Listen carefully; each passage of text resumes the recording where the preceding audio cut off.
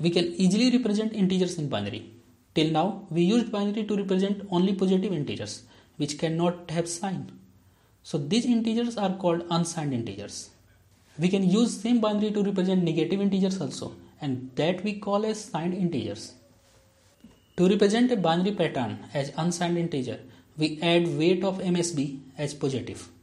To represent a binary pattern as a signed integer, we add weight of MSB as negative. Same binary pattern represents different integers in the signed and unsigned way if MSB is 1. We will see it practically if you are not getting it at this point. Same binary number represents the same integers in the signed and unsigned way if MSB is 0, because the bit corresponding to negative weight is 0. So if MSB is 0, then the same binary represents same integer in the both signed and unsigned way. Java supports only signed integers, but C and C++ support both. Now let's understand these points practically. Same binary can be treated as both signed and unsigned manners. If we add the MSB weight as positive weight, then we treat the binary as unsigned.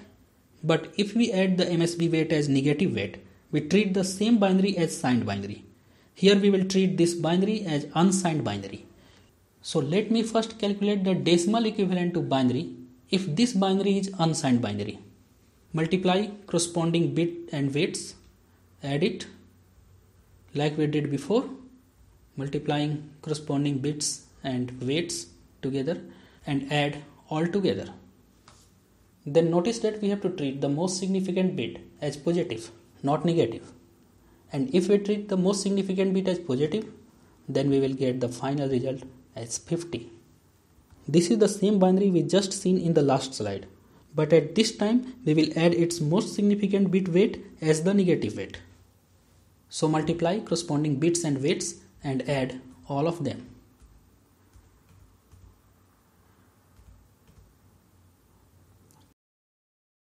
Finally, focus here. Binary is same, which we used in the last slide. But at this time, we have to assign negative weight to the most significant bit. We have to subtract 1 into 2 to the power 5 from summation of all of these. And the result is minus 14. The overall meaning is same binary results in minus 14 if we treat it as signed and 50 if we treat it as unsigned.